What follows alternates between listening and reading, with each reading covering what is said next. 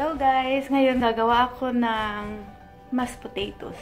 Ipakikita ko sa inyo kung paano gawin ang mashed potatoes. Olive oil, salt, black pepper, and olives. Yan. Mayonnaise, at saka tuna, parsley. Yan. Potatoes, tog, tsaka tong sili, lime, tsaka yung bell pepper ba tawag dyan, at tsaka tinang form, at kailangan din natin ng blender. Kailangan ko munang balatan siya, tapos ilalaga ko siya para maluto.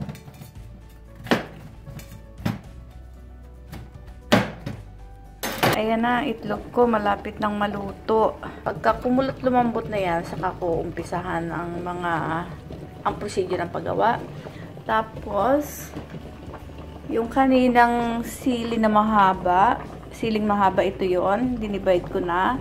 Tsaka yung sibuyas, dinivide ko ng 4. At tsaka yung bell pepper, dinivide ko na rin. Tsaka yung lime, hinati ko na rin. So, mamaya yan, i-blend ko na yan mamaya.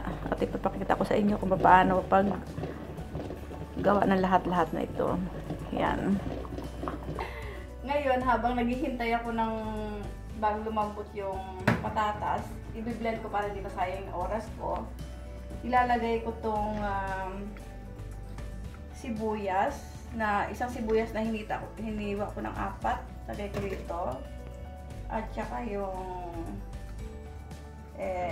bell pepper na hiniwa ako, dinivide ko rin. At saka yung sili na mahabang pula, i-mix ko siya lahat dyan. Ilagay ko siya rin. Lagyan ko ng olive oil. Yan. Hindi masyadong maraming oil kasi tinatansya ko lang pag naglagay ako. Depende sa dami ng i-blend ko. Ilalagyan ko lang siya para hindi siya dry pag nag-blend. Tapos salt. Tinatansya ko rin kung gano'ng karami siya. Hindi ko na siya mini-measure.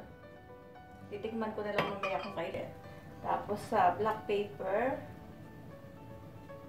So, black pepper and salt and olive oil. So, i-mix ko na siya.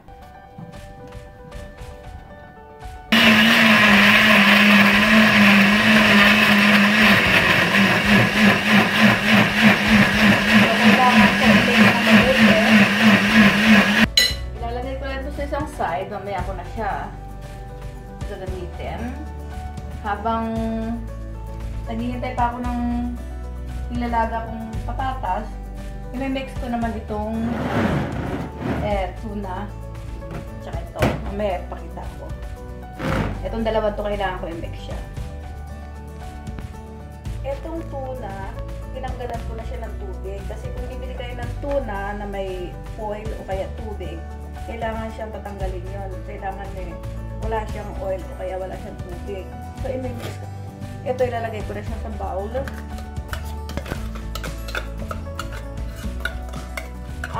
Usually pwedeng 3, pero pag 4 kasi marami-rami siya.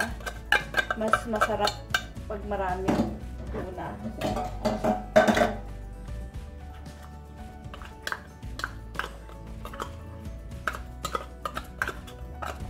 Pwede nyo rin 2 lang din. Depende kung gaano karaming gagawin nyo. Kung maliit lang lalagay. Lalagyan ko na siya ng mayonnaise. Itong mayonnaise at saka tinatansya ko lang kung gaano karami yung tuna. Ganon din karami ang ilalagay kong mayonnaise. Kailangan hindi siya masyado marami mayonnaise. Hindi rin siya konti. Kailangan tinatansya ko lang kasi kung nagmi-mix kasi siya. Halimbawa, mi-mix mo siya. Titignan mo kung na-mix talaga siya yung mabuti yung mayonnaise. Pero yung ganitong texture, pwede na siya. Ano niya, nabalot talaga siya ng mayonnaise. Ayan. Ganyan siya. Tapos, ito, itatabi ko muna siya habang hindi ko pa namamas yung patatas. So, side as long. So, babalatan ko siya, tsaka hihiwain ko sa gitna. Ito yung ilalagay kong pinaka-display niya sa taas ng mashed potatoes. Itong patatas na nilaga ko is malambot na. So, ang gagawin ko dito, pipisain ko siya para madurog dito sa ano na to. So, ilalagay ko siya rito. Tapos, pipisain ko siya. Ganyan. So, pwede ko siyang dalawahin.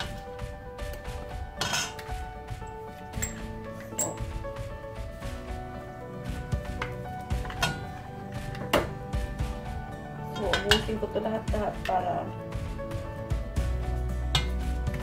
matagal pa ubos.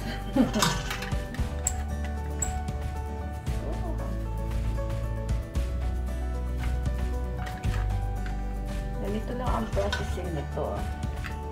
Lahat siya pinasain ko. Okay.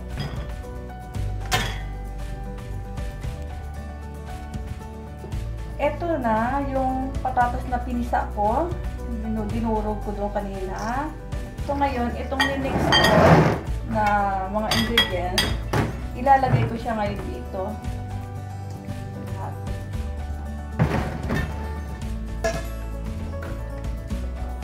Minix ko siya dito.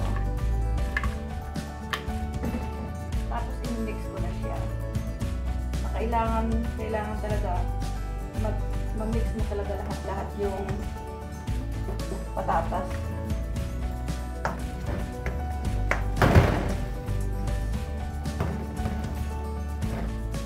Ito na-mix ko na siya.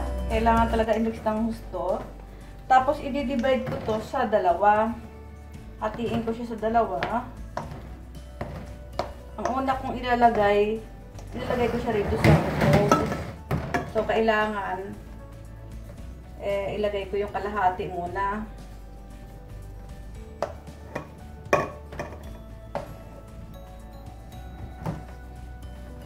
Tapos, kailangan siya pantayin. Kailangan pare-pareho ang level, ang kapal.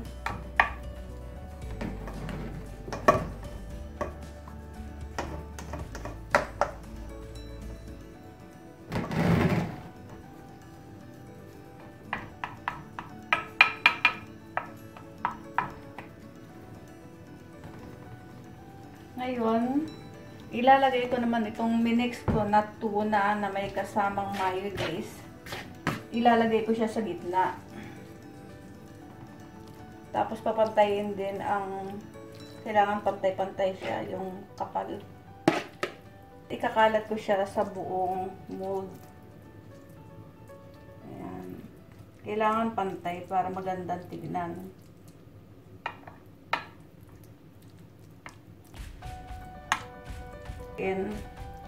Now, ito na ang nagawa ko. Na-plain ko na siya lahat. Kung titignan nyo, makikita nyo yung nasa gitna yung minix kong tuna. So, ganyan ang itsura niyan. Layer. So, ngayon, dahil tapos ko na to, itong itlog na linaga ko na hinati ko sa gitna, siya ko namang ilalagay dito. So, lagay ko muna siya ng ganyan. Saka ko siya ibabaw mamaya. Kaya, arrange ko lang muna. Ito yung ano niya. So, tapos ngayon yan, naayos ko na siya. So, ngayon, ibabaon ko siya dito. Dahan-dahan. Para hindi lumabas yung, hindi ba sila yung ilalim. So, nakaganyan lang siya. Kanya-kanyang create na lang yan. Kung halimbawa makagawa kayo ng ganito. So, depende kung gaano kadaming itlog ang ilagay nyo. Kasi pag maraming itlog, mas masarap.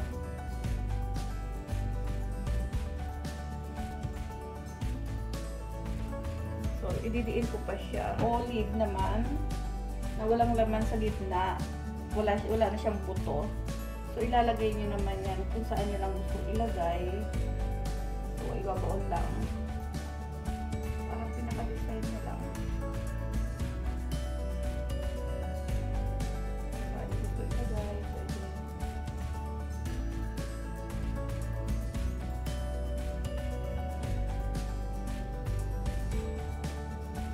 So, kasi sayang. Yan na lang. Para hindi may baso.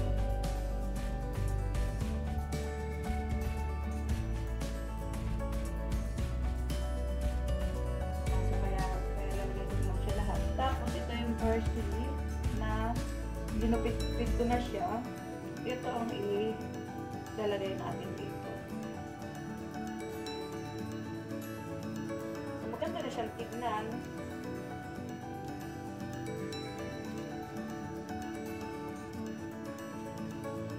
Yan siya.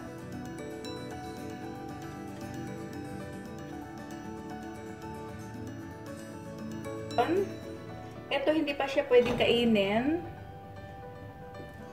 At dahil pagka kinain na kaagad, hindi siya buo siyang makukuha. Ngayon kailangan siyang i-overstay ng isang gabi sa rep. Balutin siya, ilagay sa rep, magdamag siya doon, tapos bukas, pwede mo nang kainin. Kasi pag hinati mo ngayon to, warak siya, basag, ano ba, sabog siya pag hiniwa mo siya, sabog. Pero kapag magdamag siya sa rep, bukas matigas siya. Pag hiniwa mo talaga siya, para na siyang cake. Parang gano'n. So ito, pwede mo siyang kainin sa tanghalian o hapunan. Pwede rin merienda. Pero ito, mabigat na kasi sa tiyan to eh. Masarap tong kainin pag sa gabi ba. Light food lang siya. So, kung matutulog ka lang, maganda itong kainin. Tsaka healthy siya. So, kung meron kayong comment, pasensya na kasi hindi ako masyadong magaling magsalita. Kung meron kayong comment, mag-comment lang kayo. Tapos, huwag niyo kalimutan ng like and share and subscribe. Thank you. Next time again. Eto na. Natapos na. Ito pwede nang kainin kasi overnight siya na sa rep. So, kailangan ito, pagka kinakain, hindi pwedeng initin. Kailangan talaga normal na malamig talaga siya. Yan ang itsura niyan. So, ngayon, kakain na kami. Hindi talaga ginalaw ng asawa ko. Talagang hinintay niya ako. So, ngayon, kakain kami ngayon.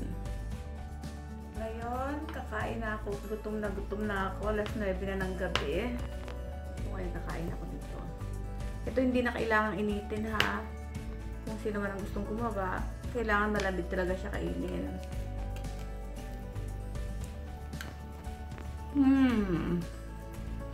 Delicious. Ang sarap. Mashed potato.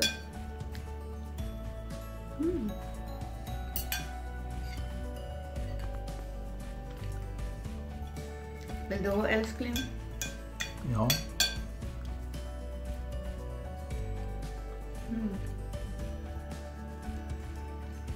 Ang sarap.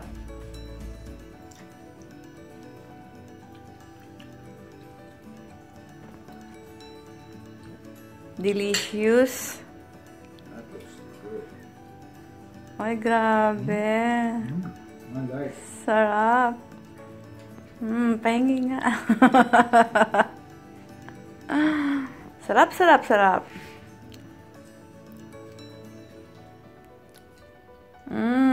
Bagot-got. Delicious. Good.